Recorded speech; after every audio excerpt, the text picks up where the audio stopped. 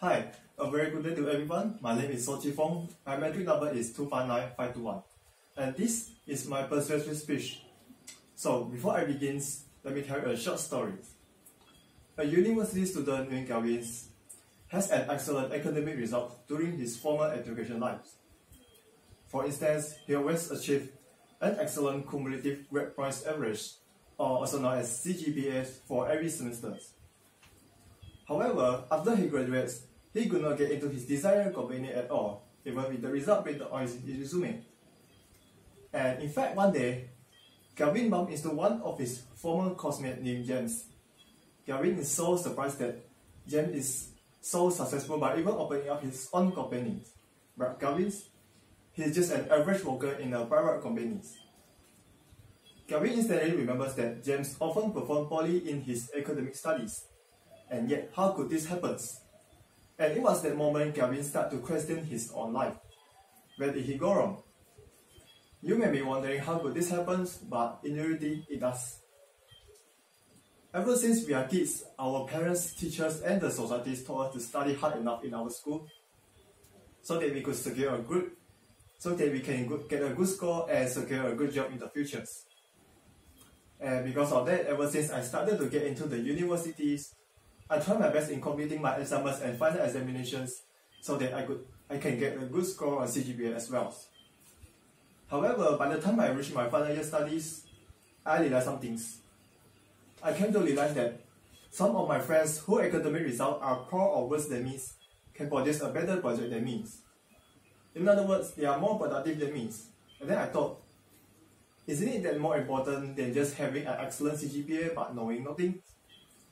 Which is why today I would like to persuade each of you that having a good and excellent CGPA does not mean everything in your life. So with that being said, let me begin with my first reason. For your information, no matter how good your academic CGPA result is, it simply does not measure your ability to think outside of the box.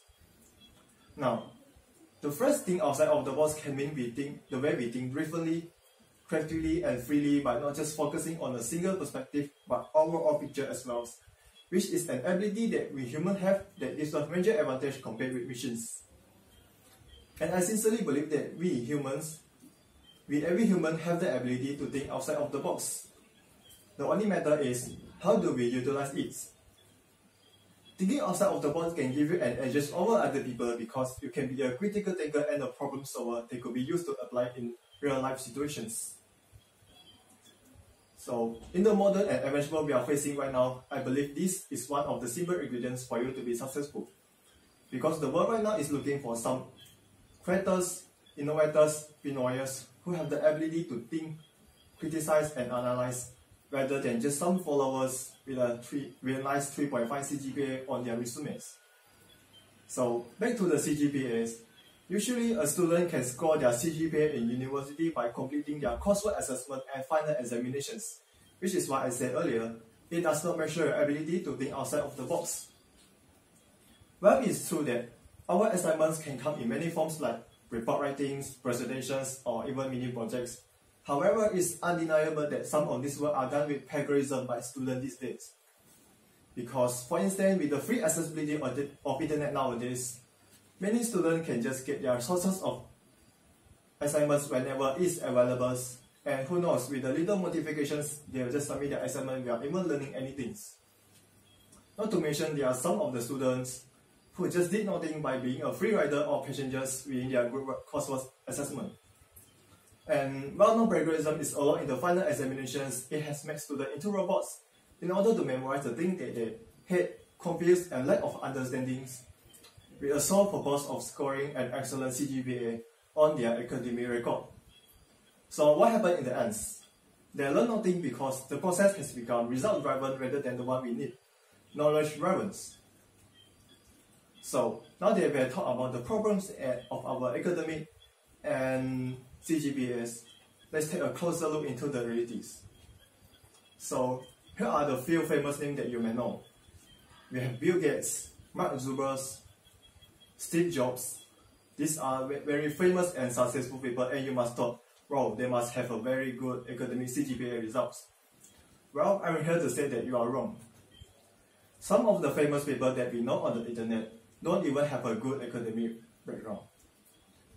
According to the research of the annual Millennial Census done by WealthX, which is the firm that provides global wealth information, the study of the global population billionaires shows that nearly 30% of our today world billionaires don't even have a bachelor degree.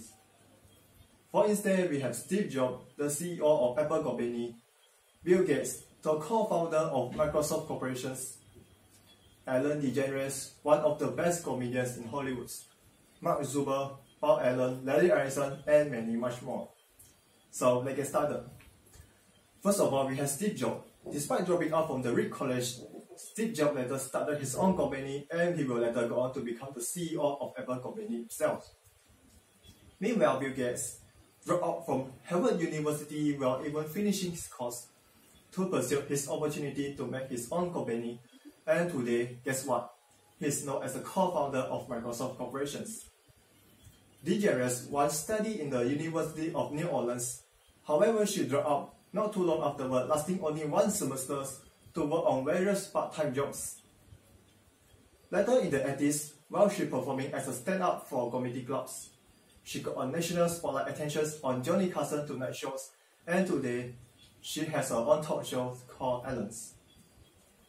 What I'm trying to say is, this just shows getting a good score on your school test, attending the best university like Harvard, or even having an excellent CGPA does not get to determine who you are. Because many people nowadays believe that these are the rules for you to be successful in securing a good jobs, gaining sustainable incomes, making your own futures. Well, I'm not saying that you are wrong, and I certainly did not say that you should totally give up or ignore your academic assessments, or even drop out from college at all. In fact, these are important in your life as well, as these are the gateway for you to secure a good jobs. Yes, what I'm trying to say is, having a good and excellent CGPA are not necessarily the only requirements that you should focus on. What truly more important is continue to find your own ways, path, and experience long even after completing your formal educations. So, now that you have seen how successful these people are despite not having any successful background, let us move on to the final points of my speech. Truth to be told, most of the employers nowadays are looking for skill, qualities, and experience that can be measured by CGPA alone. Little to your information, whether you want to believe it or not, your CGPA is just a grade that you receive in your student life, and it does not teach you, let alone determine everything in your life. Also, you may have heard of this phrase before, don't judge a book by its covers. As it suggests, students with top CGPA does not necessarily mean they have greater skill and qualities compared to students whom CGPA are below them. Because most of the students with high CGPA mostly spend their time chasing after the high grade they strive for, thus lacking the time to develop, build, and learn another much needed life skill. In other words, they don't get exposed much in the real life environments. So, for that, you really should try to demonstrate your skill and work, as these are the criteria that most employers are looking for nowadays. Your CGPA that you keep building and chasing often only work as the first requirement when you try to apply for certain jobs or even being considered for an interviews. The next thing that the employer thinks most likely to focus on are your fresh graduate skills, our skill instead of our grads only. Of course, the skill that I mean can be complex problem solving, interpersonal skills, creativity, ability to communicate efficiently with other people, and much more. So why don't you try to learn, build, and develop some relevant life skills for your own experiences instead of chasing only your high grades? This actually will make you more of a complete package that most employers nowadays are looking for. You cannot just simply depend on your CGPA to make it through all of your lives. Try to learn something different to incorporate with your good academic backgrounds, and I assure, if you do so, you will feel more content with your lives. So, from my speech, all of you should know that having a good and excellent CGPA does not mean everything in your life. In conclusions, my speech right here is not to devalue the CGPAs.